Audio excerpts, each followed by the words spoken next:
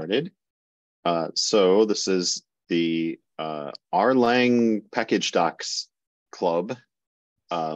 Today I will be starting the metaprogramming section. I did want to just point out that we have nobody signed up next week.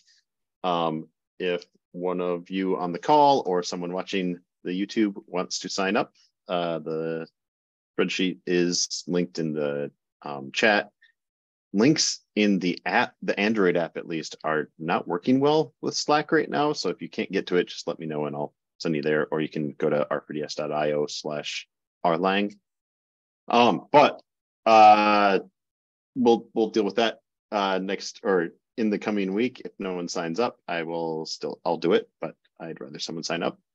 All right, so let's go ahead and get started on the chapter. So this is chapter 3, quote unquote, chapter 3. The third section of our notes, metaprogramming. Specifically, I'm talking about the Defusing R expressions article on the help page, which I should load up. So it's this, Defusing R expressions, and then a whole bunch of help docs that kind of go with it. So what I'm hoping we'll take away from this, and there's a big maybe on that first one, is to, first of all, explain why it's useful to know about diffused expressions. As we'll talk about a little bit, this is like the whole framework underneath tidy evaluation is what we're going to be talking about today. And after the first version of rlang came out, they came up with the embrace operator that kind of replaces a lot of the diffusion or diffusing stuff, or not even kind of, like entirely replaces it for almost all situations. But we're going to talk about, why is it useful to know about them. We're going to describe the relationship between diffusing and lazy evaluation and how like lazy evaluation leads to at least the term diffusing. We're going to compare and contrast the 3 types of diffused expressions. That's just a real quick look. And then we're going to differentiate between expr for diffusing your own expressions and enquo and enquos for diffusing expressions supplied by the user of your function.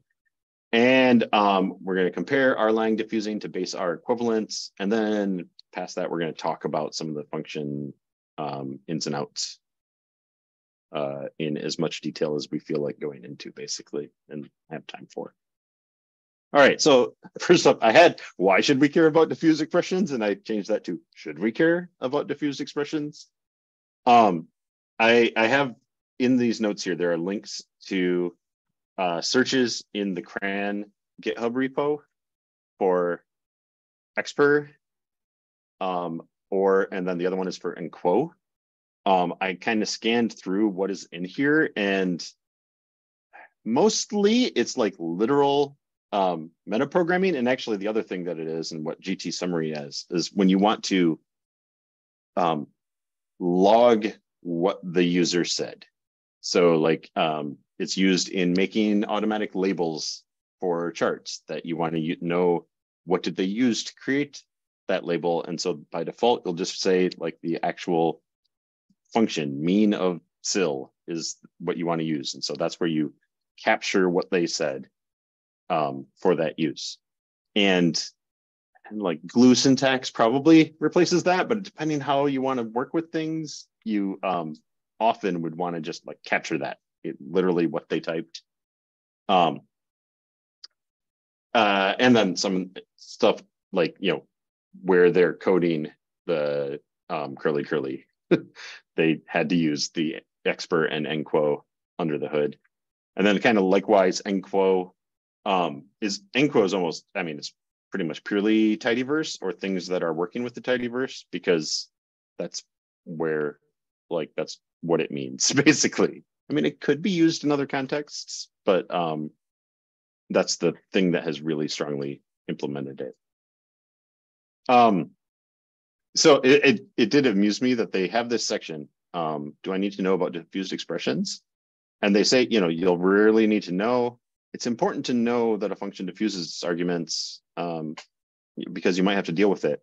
But then they don't really, I don't feel like they really answer, do I need to know? if you are writing code that writes code, understanding diffusing is really useful. That's kind of all. Otherwise, just use all their helpers. So therefore, I do care.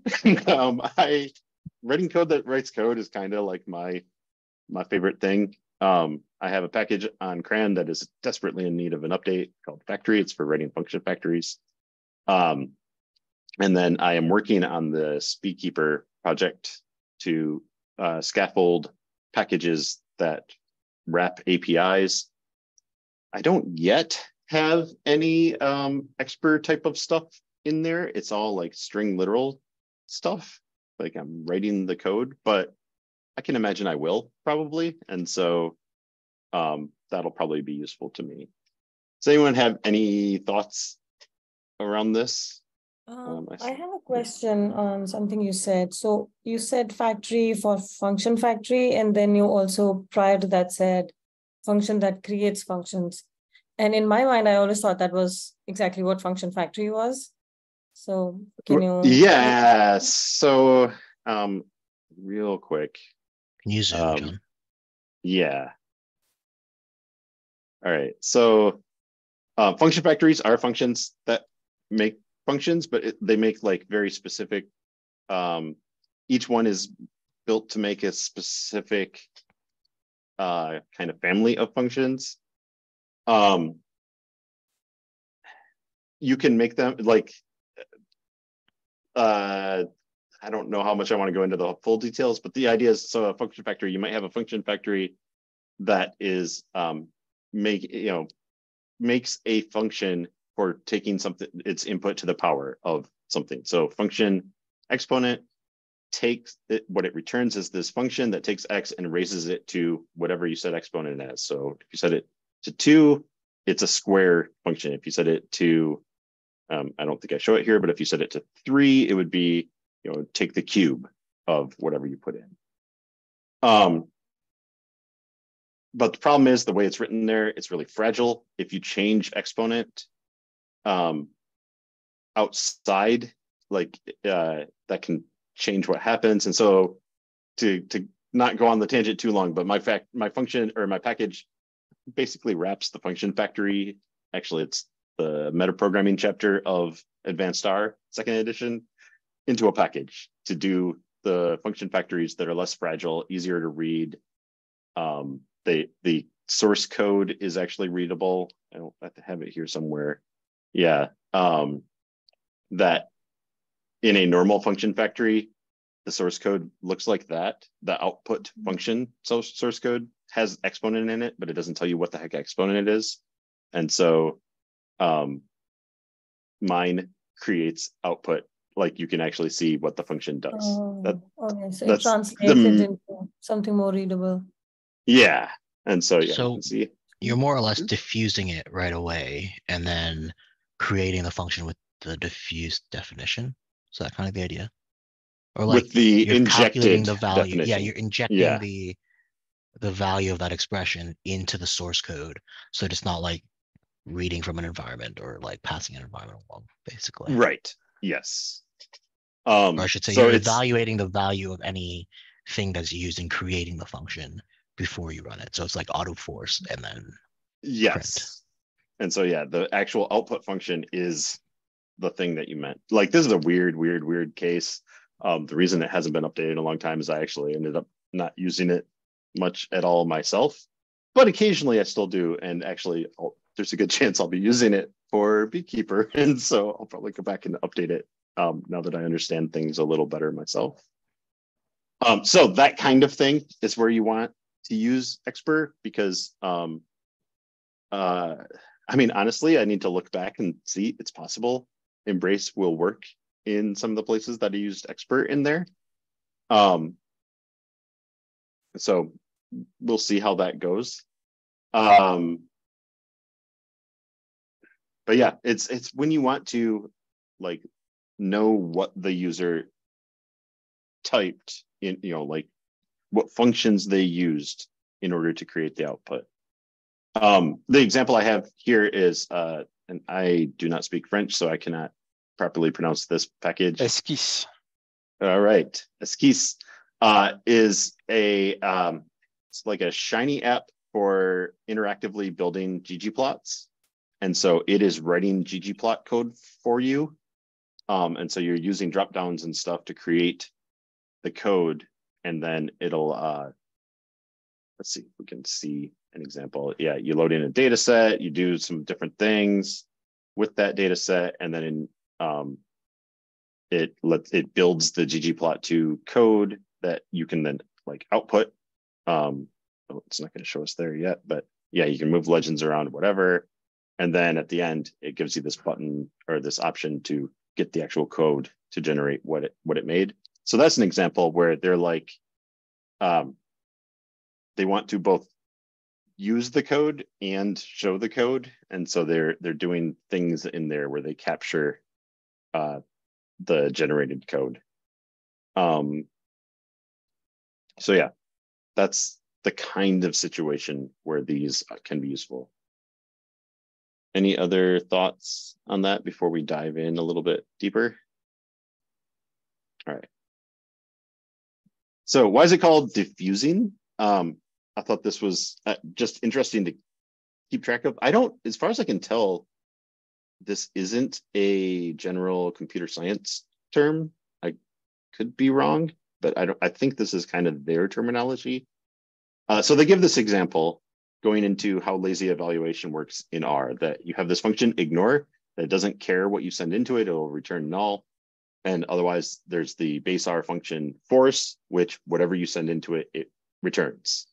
The purpose of force is, like in function factories, that you can kind of set the value, because otherwise R doesn't do anything with the inputs until they're used. That's what's called lazy evaluation. So with ignore, doesn't matter what you put in as an input, it never gets evaluated. And so they put the warning, boom, that nope, it never gets the warning because it isn't used. That argument is ignored with lazy evaluation. Versus in force, as soon as you call that, as soon as it hits this, the R gets evaluated and the warning goes off.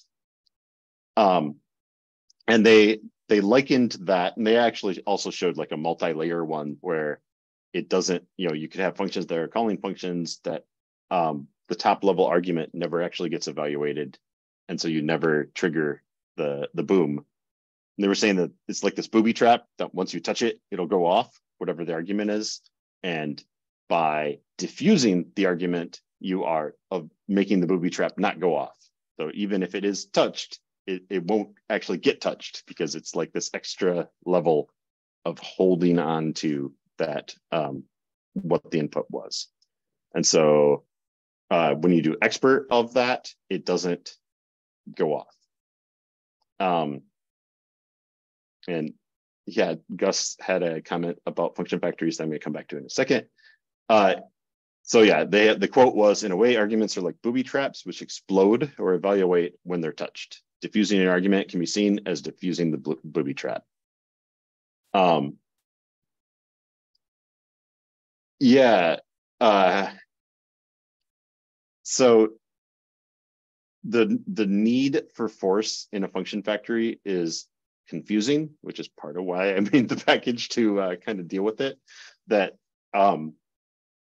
sometimes if you don't force your arguments, you can break things, and other times you don't. And I go into that a little bit on the force README, which on the factory README. I don't think factory even has a package down site yet, which I will be fixing pretty soon, because since we're going through this stuff, I think I'll probably have to actually touch my package that uses all of it.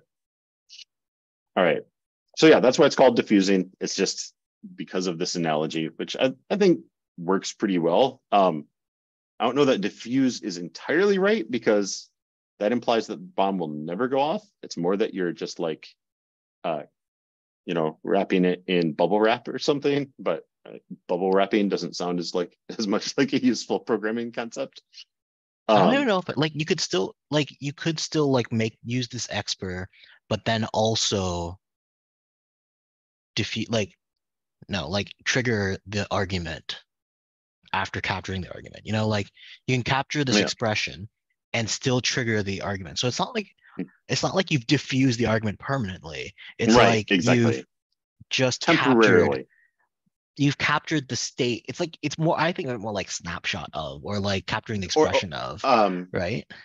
Or you've frozen it. You have a frozen copy. I don't think you've frozen it from ever going off. Right, right. Like you could still have a different force warning or accidentally force it in a different way, like in a different spot.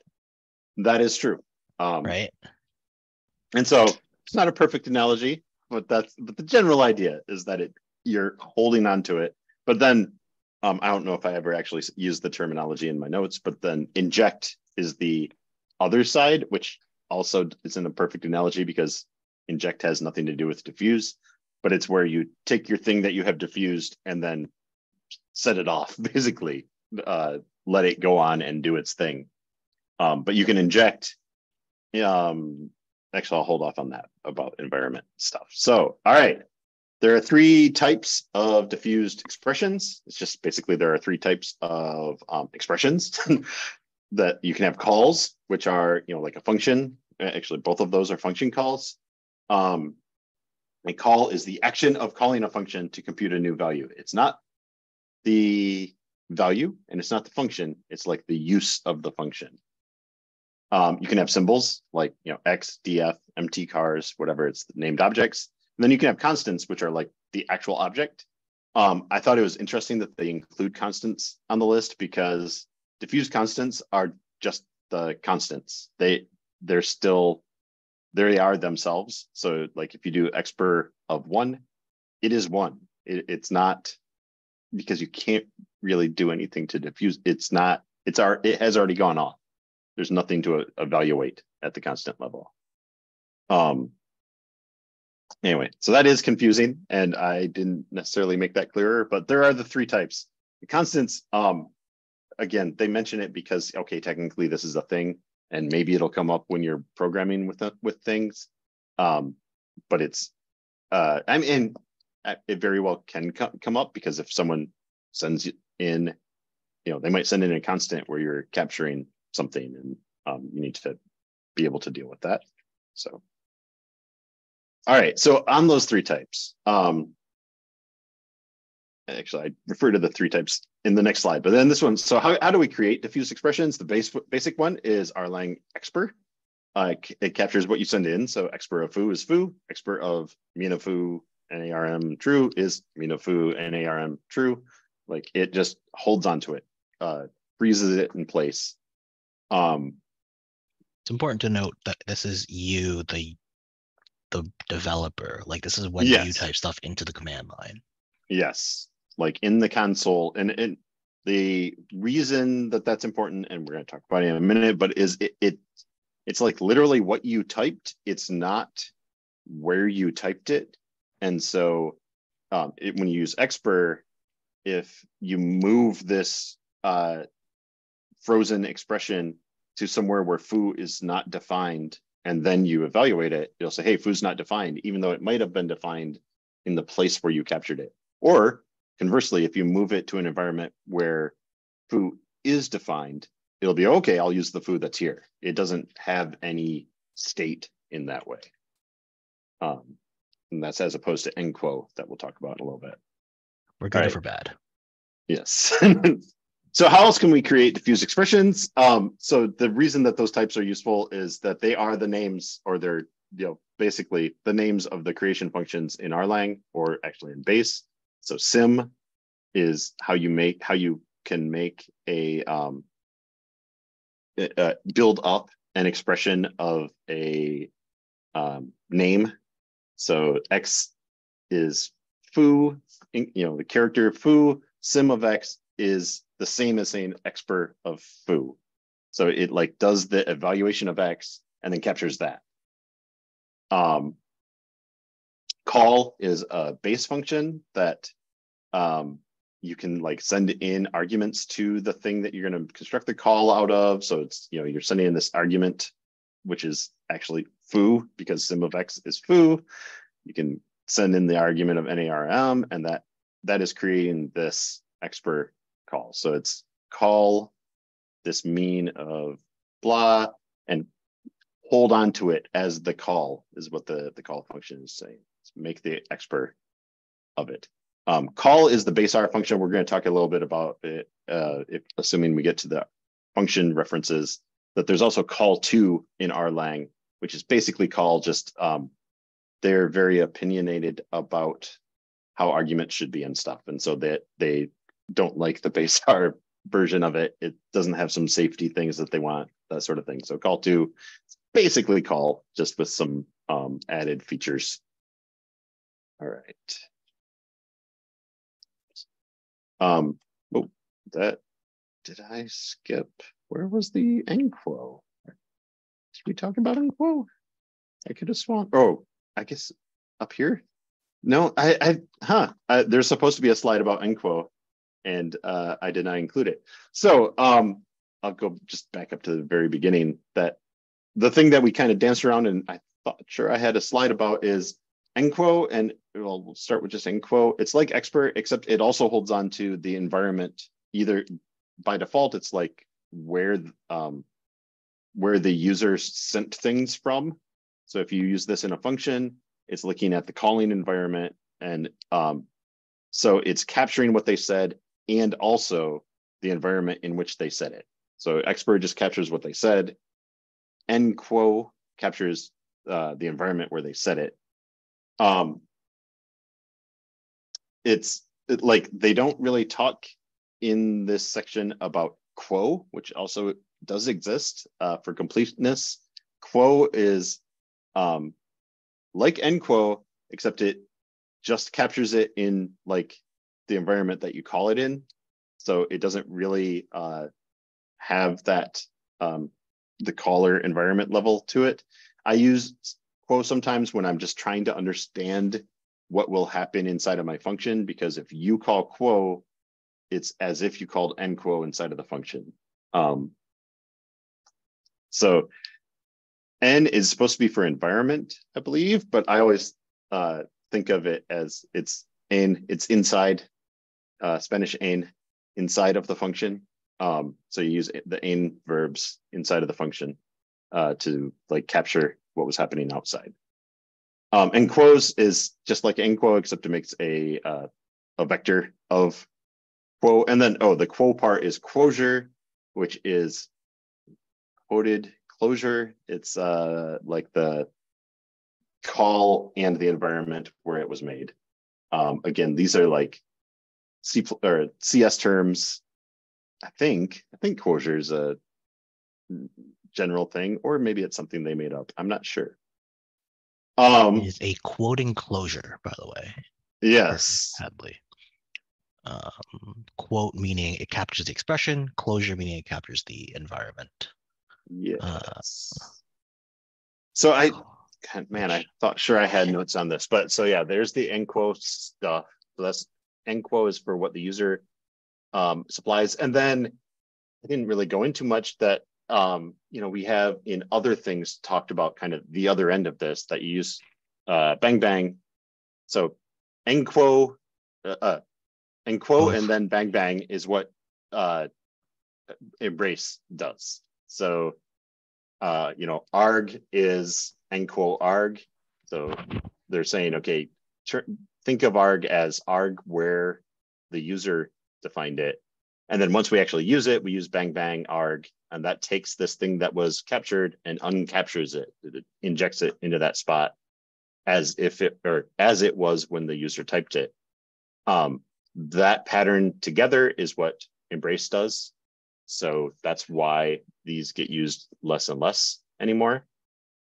In theory, you can also diffuse, like bang bang, a symbol, right? That's been captured, yes. Or an expression that's been captured. I think the only thing different is that it doesn't capture the environment. So exactly, yes. And only so if you bang bang, names, really, right? Yeah. And again, like those aren't. I strongly suspect all the places that I have used expr or enquo and then bang bang probably could be embraced now, or maybe like the glue syntax or different, they have different things that are easier to deal with ways of using this. And even today, people would be writing code that does it the old way because there are tutorials, including Advanced R, like the book that is purportedly the book on how Hadley says to do things, doesn't have embrace in it because embrace didn't exist when he wrote the book. And so people are still doing it. Like if you have just enquo and then immediately bang bang, or even you'll see bang bang enquo arg, all as one thing. That's what embrace does. So don't do that.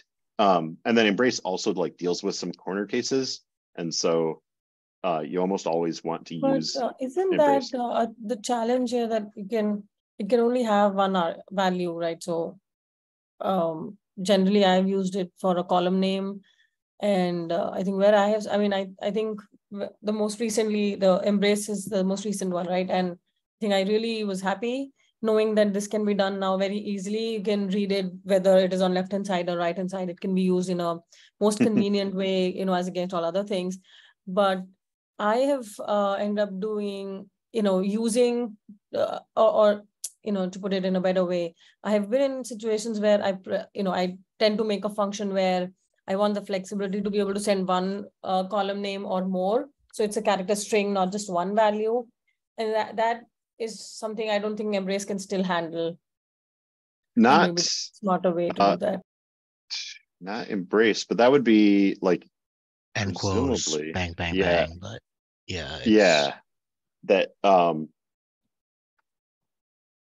But that would be where you want to use dynamic dots. And I don't remember if I don't think we have talked about this particular help page, which actually doesn't have a lot about it. So usually what I would do is like capture it with actually list 2, so you take the dots and put them into a list, and then you bang bang bang the list. There we go. That takes dynamic dots, or you can do dots list. I can never remember exactly, and I have to always look it up and play around. But yeah, so you say, okay, the dots are coming in, dots are list 2, I do things with them in that list, or I can, that's not really showing the example, but it's not really clear here. But okay, yeah. He wants to say so yes, hello. But yeah, I guess to go back to your actual statement that no, you don't use embrace with more than one for sure. And the actual pattern you use depends on kind of what you're doing. So question, what do you think would it make sense to make embrace automatically accept? Or would it make sense to have some sort of operator that diffused, auto diffused rather, a vector of expressions like that? Yes. I know it's what you want, but I'm just saying, is that even possible to exist? I don't know. I don't. I wish.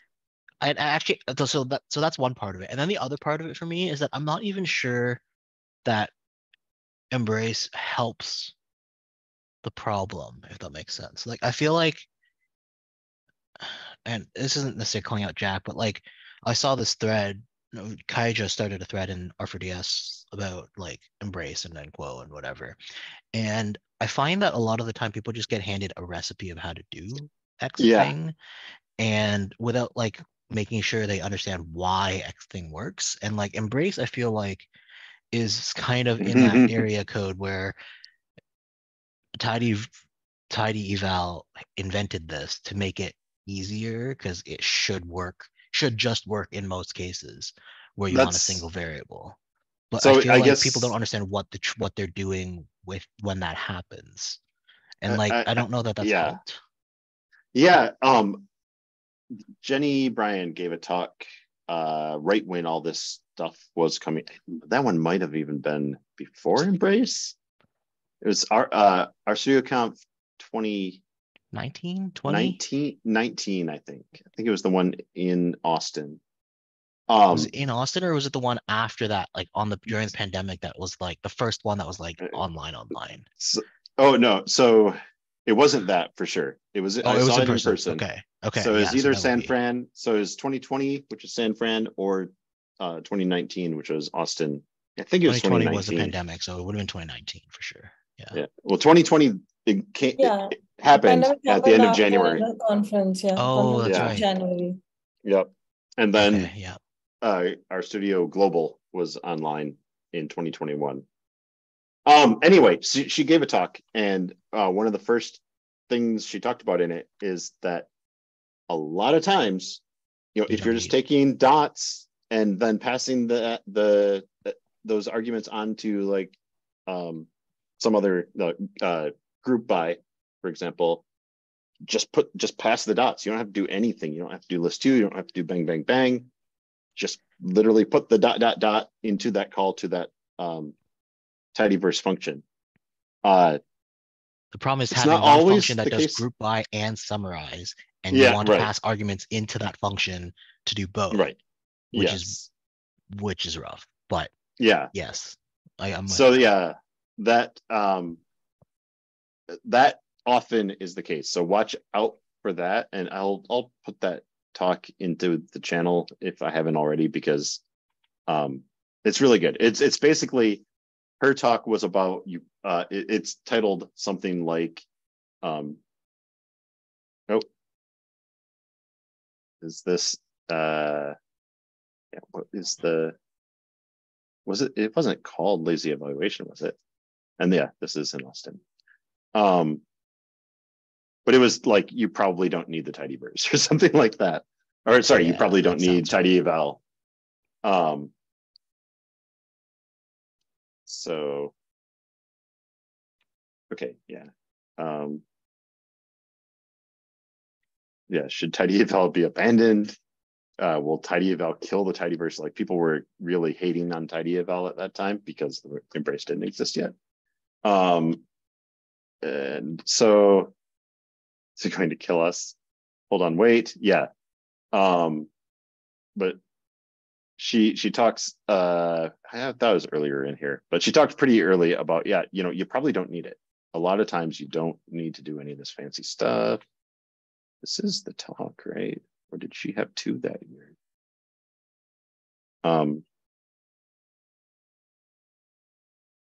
I think Lionel, I think he did a talk too where he was talking about just. This is not the one I was thinking of. No, it's but that if one. you need it, this is just the slide you remember, John. Like this one, right? Oh, here. Right here. Okay, this is the slide that you remember, because that's also what I remember from this talk. That's really funny. Here's a whole bunch of mumbo jumbo, but you just need to know this. Yeah, right.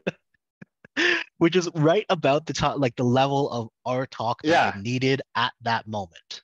Yeah, that's really funny. Which is so funny, right? Yeah.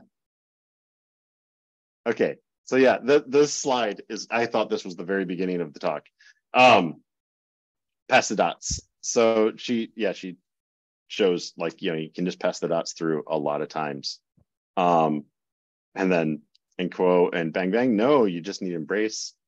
You don't need rlang though. You can use Enquo and bang bang without importing rlang. And then the walrus you do need sometimes. Anyway, this is really useful. Like, watch the video because she gives really good talks. But it's funny that I only remembered the end of the talk. I think that back half was like as good a pitch as the rest of the talk. Like, you just need to know. Here's how much tidy eval you need to know to do X thing. Then like eventually it gets to like Enquo and bang bang. But like you can tell this is like 4 years ago now, because they don't recommend that anymore. They just tell you, just use this. So there was a package that would help you write the proper rlang, and I think that package has officially been like archived, because like don't do what it says. They have lots of stuff with like nsim, and I don't think you're ever advised to use nsim, even though it does still exist. I think it still exists. We'll see as we go through. Anyway, so a lot of times you just want to pass the dots, or you want to capture it as a list too, and then bang bang bang it in various places where you will want to use those dots.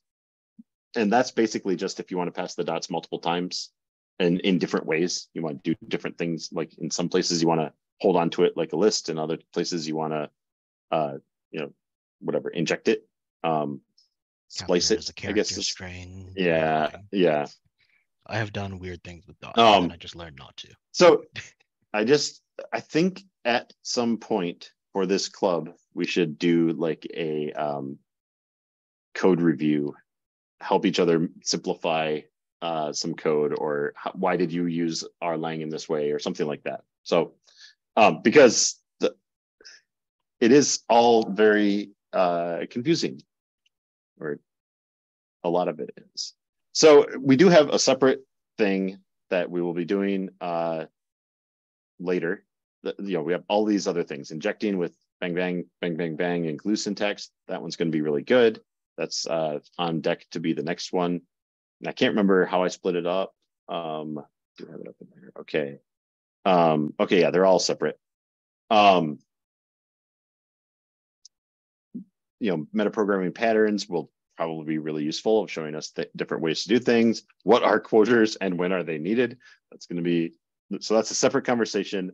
I'm not going to totally answer these things yet because we have other overviews to go through. I did want to talk a little bit about the most of this stuff exists in some form in base R. That expert is bquote from base R. I have links in a minute, but it's backquote. The Lisp backquote macro is what bquote. I always wondered what the heck the B was. This one actually, I read this base R help because of the rlang help, and I was like, wait, except terms wrapped in dot parentheses are evaluated in the environment, and then you can do splice equals true, and then have things wrapped in dot parentheses. It's like, oh, they have bang bang and bang bang bang built into bquote, except it's just different. Like, I didn't know that. It's like better than end quote because you can specify environments wherever you want. Yeah, well, but yeah, I mean, actually, you can do that with end quote as well. Can you specify argument? Can you specify environments with end quote? You can. So we'll come to that in a second. But yeah, so bquote is expert. Basically, substitute is end quote. So substitute takes expression in an environment, and it substitute is, if you've ever seen any weird black magic code, it all has substitute in it somewhere. Substitute does all kinds of weird things, but it returns the parse tree for the unevaluated expression expr. So you pass a thing in, and it like figures out how it would be parsed, but it doesn't parse it. Go ahead, Priya. I used substitute and deparse together to read the name of a data frame. So the name itself, because I wanted to look for a substring in that name and do certain operations, if not do something else kind of thing. So yeah, so when you pass df, it's the df itself, gets treated as a df. And then if I wanted the name, that's when I used substitute deparse. Yeah. Again, I'm sure I have some in factory, and they probably, well, not substitute. I don't think I use substitute anywhere. Yes, I do need ad block for random Wonder Woman ads. So that's the base equivalence, and then enquoes and doesn't exactly exist. Sorry, I had a call coming in that I am ignoring but it's ringing in my headphones. But yeah,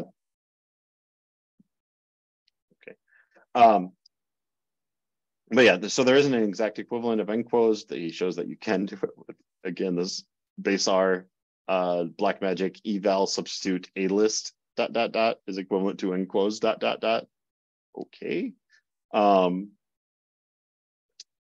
Yeah, and so that's the base R equivalence. And then I did have a list of all these things that we kind of talked about.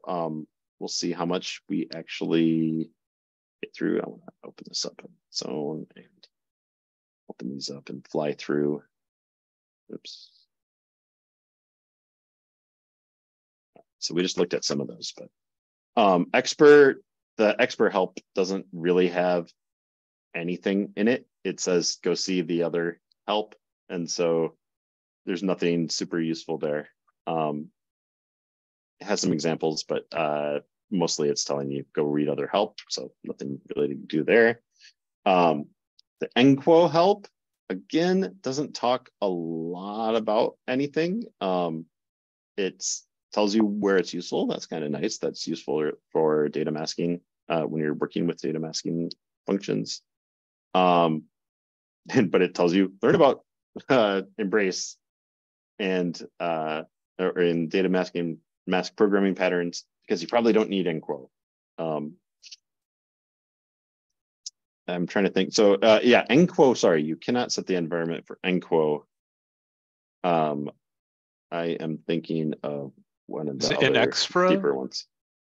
No, an expert, you can't capture environment at all. I think it's new closure that you can create. You can specify, but like again, we're talking like deep levels of. Yeah. What's enquo 0? Sorry, I'm just looking at this again for the first time. So they don't enable injection, so you can't put injection. You can't inject things inside of them. This is slated to come up in one of the advanced ones later, so we'll get into it there if it becomes useful, and if not, we'll try to talk about it at the end. I don't know is the answer to what is it. We'll talk about it more. Okay, why then? Yeah, because they needed things somewhere under the hood. So again, our RDRR is full of ads, but this eval is like the opposite. It's how you take the thing and use it in base R. But in rlang, we have eval tidy, which basically lets you use pronouns. It's the point of eval tidy. So it takes your expression and then you can do it in context of a particular data mask. And here you can tell it what environment you want to do the evaluation inside of. It's not, they point out that's not applicable for closures because they capture the environment where they were created or where they came from, not necessarily where they're created. And then eval bear is basically eval, but it does some cleaner things. Again, it's like what I was saying with call to, that they have some of these functions that are just, we don't like some of the default behavior. And so we made our own that's basically the same as the base function, but does some error handling that we deal with. It goes into this whole. We could not convince core R developers to do what we wanted, so we made this. Yeah, well, we can't, we couldn't change base eval because it would break half of R. So we made our own eval bear that is like it, except it behaves more like eval tidy is basically what it is, because there are cases that don't make sense for eval tidy that did make sense for eval. And they're like, well, but we want something that's like eval that kind of fails in the same way so that we can write all of our code parallel. So that's what's going on with eval bear. It's mostly around like the call stack, which I think we're going to get into towards the end of this club, call stack stuff, but that's eval bear. We'll talk more about it later, I think. There's this whole family of like quo is missing, quo is symbol, quo is call, quo is symbolic, which is different from quo is symbol, quo is null, quo get expr, quo get env, quo set expr, and quo set env. So these last four, you can pull apart a quo and see the expression and the environment that are inside of that quo, and you can actually change the expression or the environment that are inside of the quo. like, again, that'd be very, very specific use cases. But, let's say, I don't know, there's some like path through a family of functions where, yeah, you want to capture where they defined it, but then you do something that kind of should change the data frame that they're working in or something like that. And so there you want to say, oh, no, now I want to set the environment to be my updated version of their environment. That's what's going on there. All the is ones are just returning true or false. So is the quo null? Because again, when we talked about capturing null, if you do expr of null, that is null. It's the same as uncaptured, but with a quo, it has an environment. And so anyway, they have this quo is null. Quo is symbolic is basically, is it either a call or a symbol? Will return true for quo is symbolic. And then the other ones are just like testing. Is it, is it a call? Is it a symbol? Is it nothing? So did we take in an argument and there was nothing there? So that's the quo is missing. So yeah, So that's quo all that. is symbolic, returns True or false? false if you pass it a constant. Yes. Let me make sure. You had it notes here at one point, but I think yeah. Library. Why is it not? So you like a new closure, but you like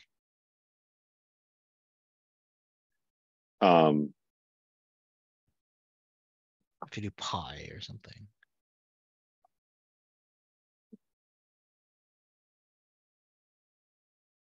So is it an expression or a?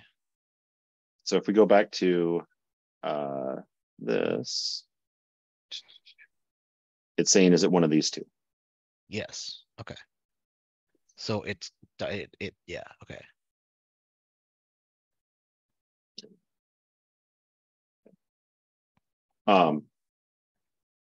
I don't things I would don't never use, but that's yeah, exactly. I don't know when this would be useful, but I don't know.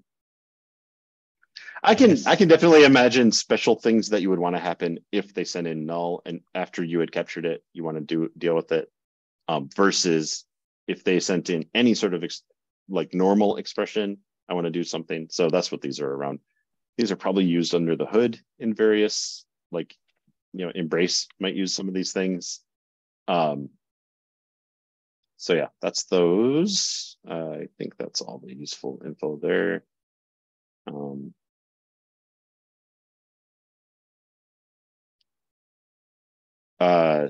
In quo's call, there's this namespace NS argument that can be interesting. Like, is this it's checking, is it a, like, does it count as a call in this particular namespace? Does it make sense in this namespace? So it checks that it's namespace to the right place. So again, I can imagine weird metaprogramming cases where that would be useful. Sims are, again, for creating, taking a string and turning it into symbols or vector of symbols. And then data sims use the the data pronoun instead of symbols. So that it's again probably used under the hood in a lot of things. Oh, there's a quo is symbolic in the wild. Is this I guess package? It's a chart package that Jon Cohen made at one point. But this must be copied from ggplot, I guess, or something like that. But it's like aesthetic like evaluation. But you check if it's a closure to plot it, and otherwise you pull out a constant. Seems strange, but okay. Yeah. I'm trying to figure out, like, I'm still wrapping my head around, because point of just seeing it is like, what, why? But I don't closure, get it. And it's not symbolic, then get the expression out of it and ignore the environment. Yeah.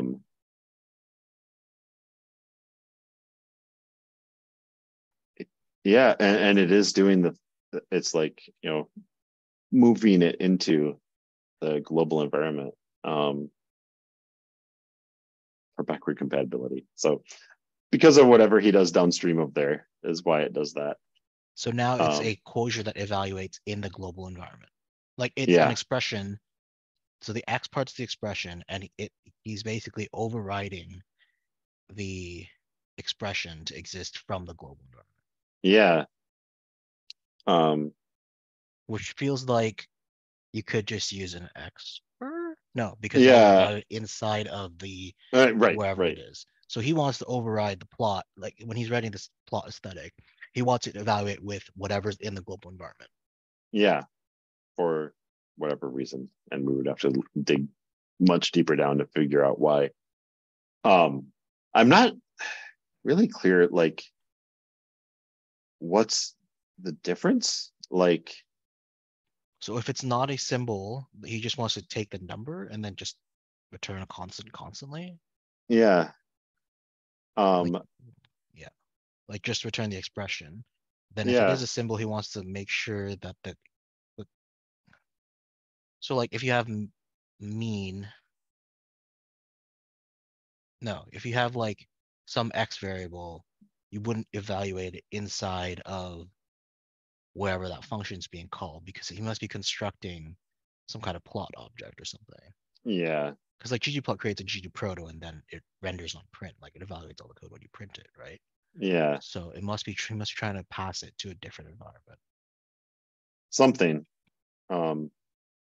Strange. Anyway, so ggplot is weird, but okay. Right.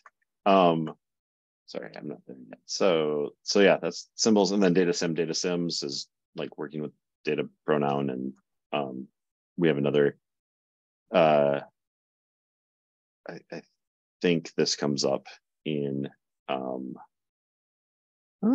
don't know if it ever does come up. So when would we use it? I don't. In creating things that accept the data pronoun is where you would use data sim and data sims, I think.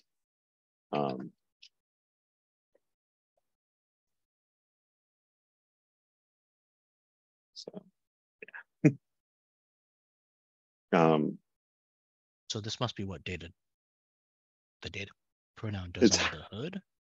The data pronoun doesn't do anything under the hood, but the functions that use the data pronoun do this under the hood, I think. Right. Yeah. That seems strange, but okay. I guess it makes, well, R is a function, so it must be parsing for wherever .data is used and then turning that into this function. Effectively, yes. Because I can imagine like this is the sort of metaprogramming that tidy eval would do under the hood. Right. So then I pulled up the call. So that's, you know, again, you construct an expression that is a function, a character. So in call, it has to be a character string of the function, and then the dots are arguments to be part of the call to that function. And then again, it constructs the call to that function. It doesn't execute the call to the function. Versus, so that's the base version. Call to, it can be a string, a symbol, a call, or a function for the .fn argument. So it doesn't have to be a string like it is in base, which actually is kind of interesting because a lot of the rlang functions are stricter than base. This is less strict. But it quotes whatever you send in. So you can send in mean or quote mean or a like reference to mean or a call to mean. Oh, and we lost 10. Oh, he has to go to a work call. Oh, because we are out of time. So if we need, I think we will be going into call to in a little bit more detail again later on when we have the call stack. So we'll talk in more detail then. But it's basically the same as the base one. B quote we talked about a little bit. Substitute we talked about a little bit. And we are not going to talk about parsers. So I'm going to knock that or note that in the notes that we haven't talked about parse, expr, and I will really quickly talk about, there is expr print, which is just for printing expressions. It does some prettier things on printing. I don't have it handy to show you, but that's all it is. Let's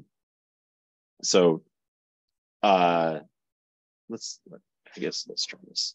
So they show it a little bit there, but let's do it real quick. Here it'll do, like, it just tells you that it's in, okay.